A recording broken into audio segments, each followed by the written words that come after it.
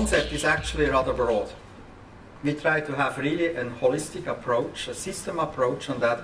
We are working on one side on the source, then also on the contrast mechanisms, and on top of it, of course, on the detectors, how we could actually improve the detectors. And to have really an improvement, you need to work on the whole chain, and that's actually the project we are doing here. So we are working on one side on miniaturized, fast and programmable X-ray sources. This is possible due to the fact that we have access to these carbon nanotubes, and therefore we can have pulsed sources with rather high frequencies. We do have excellent single photon solid X-ray detectors, and of course probably the most intriguing part is that we do have now access, with help of the group of Professor Hans von Kennel, on a new conversion layer which enables now us to marry the CMOS technology with this conversion layer, and therefore to get an improvement in the X-ray detector technology. And on top of that, we are working also on new contrast mechanism to get an improvement of the signals we are getting out of it. So on one side we are working really on these sources. We have not anymore one big source. We try to have pixelated sources, sequence of sources. Therefore we do have also a new degree of freedom that exists already. As you know, for example, Siemens introduced now such a system, but not with such small sources. So on one side we would like to have large area pixelated X-ray sources, also the possibility to have sources which can be pulsed. That will enable us later on also to have 3D X-ray images. Then of course highly efficient sensors, especially for medical application, because this is actually the key point. If you like to improve the X-ray techniques, you have to reduce the dose. And energy resolved X-ray image detection. So if you are looking into that, you see we do have rather large degree of freedom in the setup. We can modulate the X-ray sources, and therefore we do have access to some kind of tough X-ray techniques, similar to the techniques we are using with lasers. So we defined two different fields of application. On one side the non-destructive testing and the medical imaging as a topic for this project.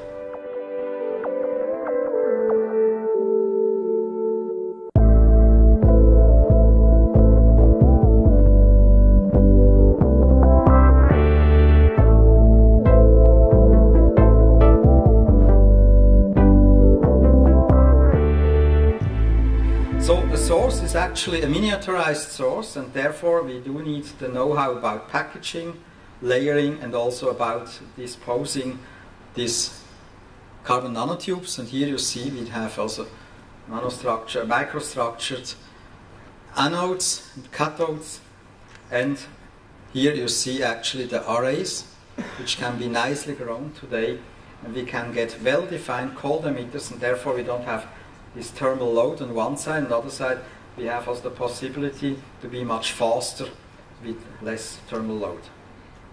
Of course, if you like to do something like that, you do have to solve a lot of packaging problems. You need something which is UHV compatible, very low pressure, and of course low leakage.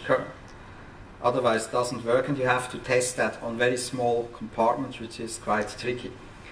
So we developed a setup which is now already existing. We used micropyrannies in a cavity, and we put our carbon nanotubes there to really test under real conditions and not just under synthetic conditions, because we were afraid that due to the high surface volume ratio of carbon nanotubes we might run into additional problems. We also already characterized the emission properties of these cold emitters. We do have first results on that, and we also put different layers to do the sealing. So we tested different sealing techniques.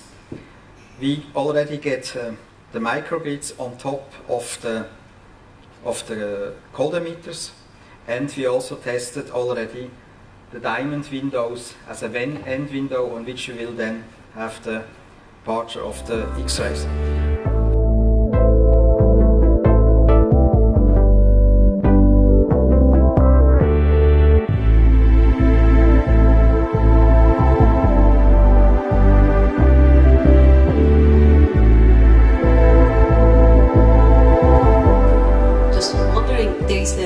Size of your silicon pillar to get this very nice growth? Yes, you can change that, and depending on the size, of course, you will change the strain field and so on. There exist optimal sizes, and they're also, of course, correlate with the growth conditions. But today we do have, in a group of Hans, together with Claudio, really models on which we can work, we can model this stuff. It's quite nice, very neat.